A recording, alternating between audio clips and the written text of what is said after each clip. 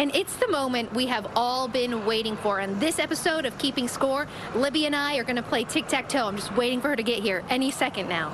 Don't worry. I'm on my way. Just kidding. We're sliding into something a lot more interesting. The Fieldhouse at the crossover has lots to do. So Libby talked to Kristen to help us get started. Tell me what people can expect when they come here.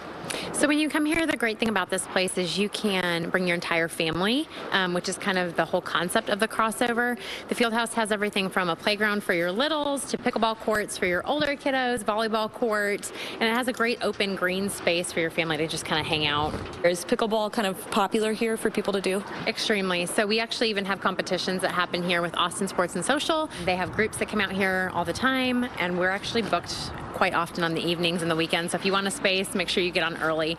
So on Wednesday nights for the holiday season, we are showing Christmas movies every Wednesday, and then starting next week, since kiddos are out of school, we're showing it Monday, Wednesday, and Friday starting at 6 p.m. I just feel like I should take my hair down. As you can see, conditions were perfect for pickleball. So not even that windy out, like. I wonder who will win. Win.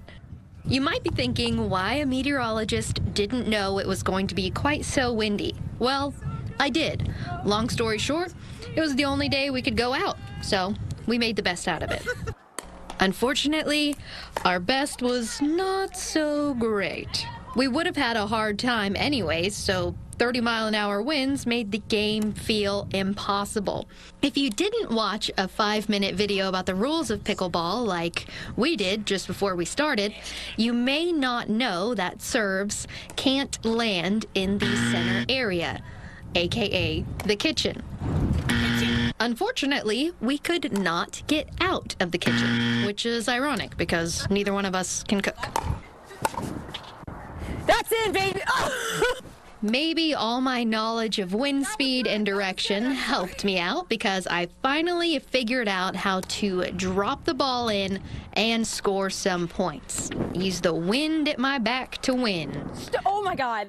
Unfortunately, Libby was in a pickle trying to hit the ball. Was that a Honda or a Kia? So I am just bad at it. The raging winds got the better of Libby and I, and pretty soon it was over. It was a win for me, but it was more of a battle of the breeze than against each other. We then moved on to something with a little more weight to it, in the hopes that it would be easier to manage. The wind was still a factor in this game, but Libby somehow used her Indiana corn powers to score a perfect shot. Oh my gosh, Libby! It's gone! Yes! Hole. I'm happy for you. That's 3 points. This one was a lot closer than pickleball, but still just as painful to watch. Son of a Dinkeldorf. Kia!